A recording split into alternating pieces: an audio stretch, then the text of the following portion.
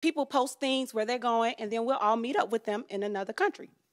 My first trip was to Cuba. I had a blast with the people I met from the travel group. So I am now planning my next trip to Thailand with some people from the Nomadness crew.